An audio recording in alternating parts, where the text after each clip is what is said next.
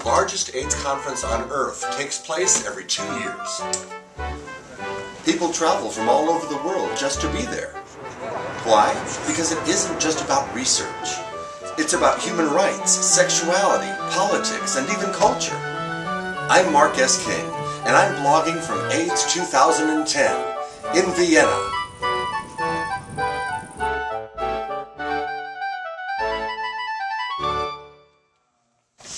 Welcome to a very warm morning here in Vienna, Austria. This is the MSM conference. The actual AIDS 2010 conference begins tomorrow. Today is a day devoted strictly to programs and speakers and events around men who have sex with men. MSM is a term that they use to cover all men who have sex with men, whether or not you identify yourself as being gay. So what we have at the conference today are a lot of speakers who are talking about the criminalization of HIV, or the criminalization of being gay.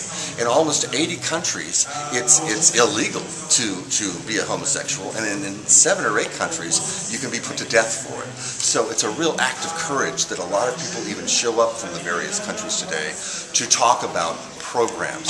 And why is this important? You think to yourself, well, you know, it's AIDS, it's going to be kind of gay all week long, right?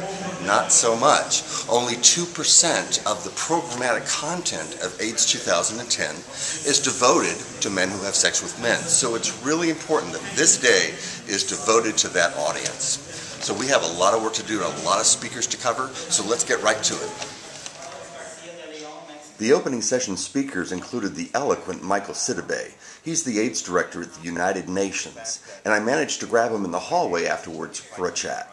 It seems like the theme today is going to be the criminalization of HIV, the criminalization of men who have sex with men. Why is that so important? I think it's so important because instead to have universal access for minorities today, what we have is universal obstacles.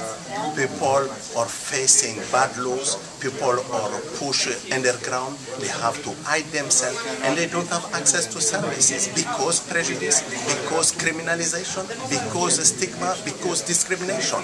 And that society, I don't want to be part of that. I want to be part of society which can be inclusive. I don't want society which are excluding people because their social condition or because their personal sexual orientation.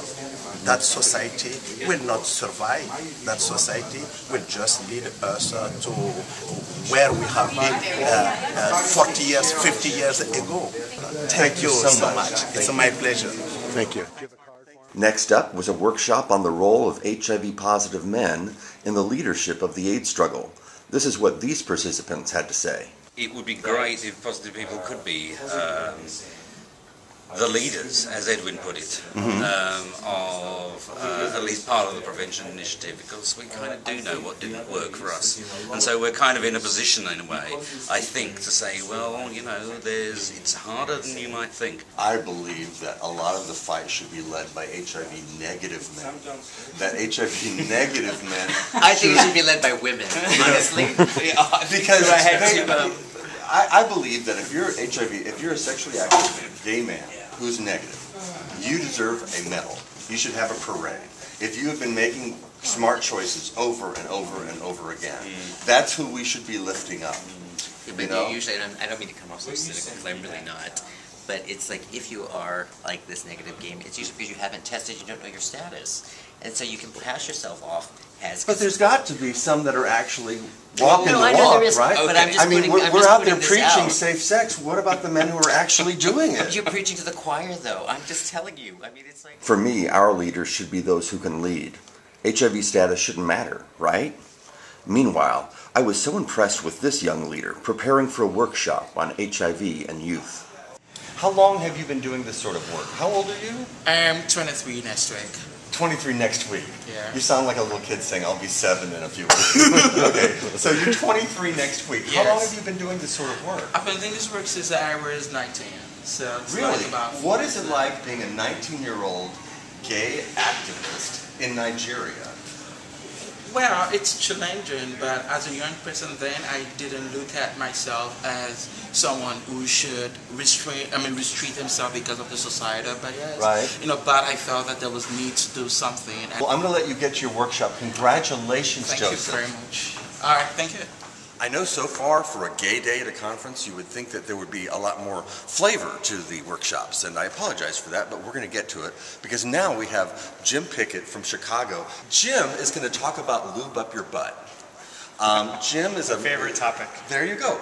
Jim has been an advocate for a long time for I know it's IRMA, which is the International Rectal Microbicides. Rectal microbicides. Get used to saying rectal microbicides because not only is it a big topic here, it could be a big part of your future when it comes to safe sex. Isn't that right? Yeah. Tell me why. Well, not everyone can use condoms all the time. Not everyone wants to use condoms all the time. Not everyone's able to. It's sort of ridiculous to expect people to use condoms for 50 years of their life. Amen. And wouldn't it be great to have something like a lubricant with a special property in it, which would be a rectal microbicide, that would provide protection against HIV with or without condoms? Scientists haven't been looking at it. It's not, when you think about that... It's just not an area of prevention they're interested in exploring? No one wants to put rectal in their grant application because they won't get funded. Well, even in your workshop when you talked about rectal microbicides, I kind of went, ew. Yeah, there's that quote we call the ick factor. I mean, it's gotten better, but there's a lot of stigma, denial, all kinds of things mixed up with it. That with condoms, you're talking about a penis. But with rectal microbicides, you're talking about a... We haven't come up with a lube that kills HIV, obviously, right? Are we close to that? No. We're moving along. The science, the rectal microbicide part of the field is much further behind, so to speak, than the vaginal side. There's been less investments. A lot of women around the world have anal sex. There's a huge proportion, not huge proportion, but 5 to 10% of the general population at any given time. And women who are in higher risk populations, 30 to 50% have anal sex. Almost all of it's unprotected. And anal sex is very efficient. Unprotected anal sex is very efficient at transmitting HIV. We're very clear that rectal microbicides are for women and men. This is a human issue. It's a human behavior. And it's a great way for women and gay men to work together on a common cause. Up next, a report on aging and HIV and a chat with the presenters. This is Sean Cahill from Gay Men's Health Crisis. And this is Jeff Rundler, also from Gay Men's Health Crisis. Is it okay to complain about getting older?